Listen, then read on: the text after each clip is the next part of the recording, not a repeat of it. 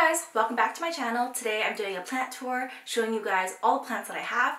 I think I have about maybe 15 or 20, so I'm pretty proud of my collection. And yeah, I can't wait to show you guys what I've accumulated throughout the year. I think I started collecting last November, and yeah, it's just grown since then.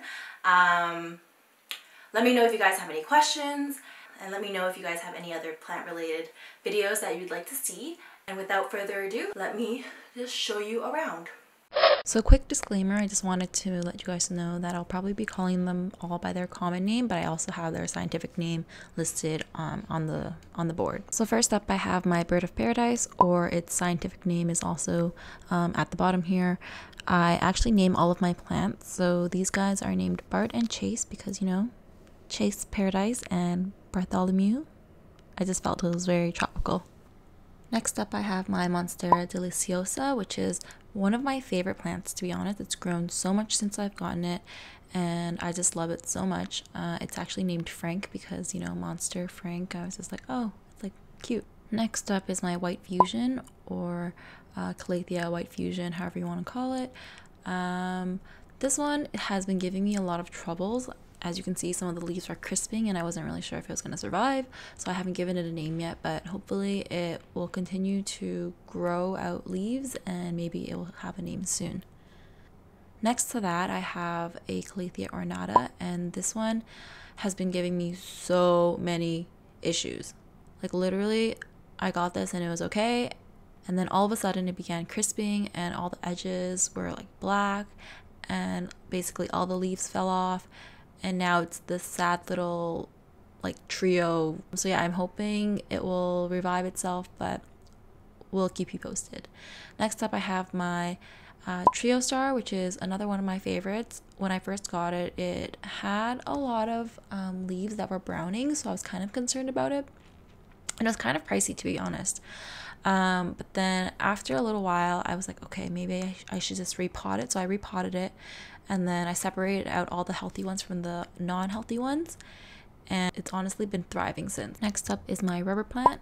He has been growing, no complaints here. There's a new leaf, as you can see, unfurling at the top, and yeah, not much to say about him. This guy is my Monstera adansonii, also a Swiss cheese plant. He's currently sitting in water because my friend Didier actually got him for me, so thank you, Didier. I'm so excited to see him continue to grow and thrive, and I will have to put him in soil soon. Just back here I have some plants that are in water and I'm trying to propagate. I don't think the Monstera is going to do well, but hopefully the rubber plant will, you know, start to develop some roots. And just at the back it's just an aloe vera plant, nothing special. It's not really mine, it's my mom's. This is my pink princess. His name is Prince, obviously. And he is one of my other prized possessions because he's so pink and so cute and I love him. Moving on, this is a prayer plant that I have. His name is Preston. He seems to be doing okay. I don't know, he's not really one of my favorite plants, but he's okay for now, so we'll see if I keep him in the near future. And this is Henry, who is my little fiddle leaf fig. He was one of the first plants that he was the first plant that I got that kind of started this whole obsession. And then just next to him is my spider plant.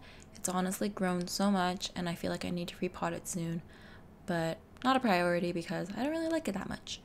Next up is my string of hearts.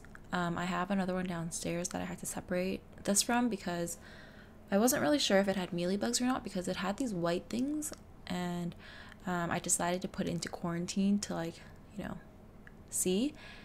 And so that's downstairs and I'll show you guys in a bit. So next to that I have my terrarium that I built at an event that I went to. It just has some random air plants. And then right here is my snake plant. His name is Jacob.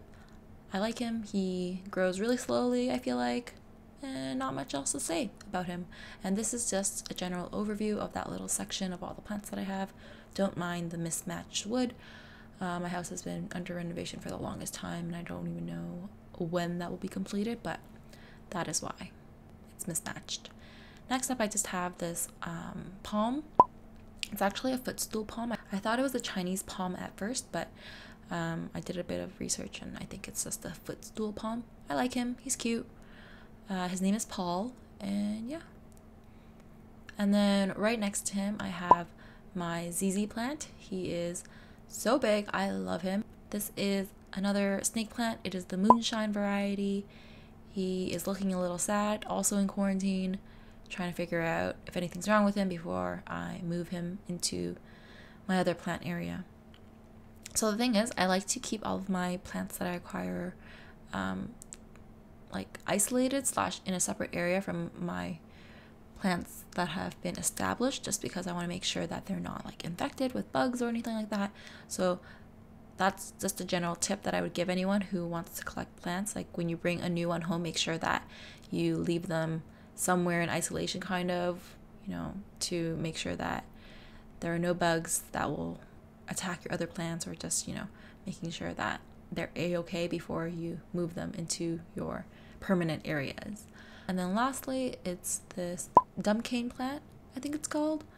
It has been in my family for so long, I don't even know how old it is, but it used to have a lot of leaves, and then I noticed that there were scales on them, so I decided to chop a bunch of them off, and then I kind of spot treated the ones that could be saved, and then it's just, you know, continuing to put out leaves, so I'm pretty happy about that. So hopefully the next time I show you guys this plant, it will look a lot fuller and not so bare and sad looking. Thank you so much for watching. I hope you enjoyed.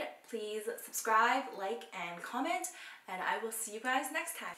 Bye!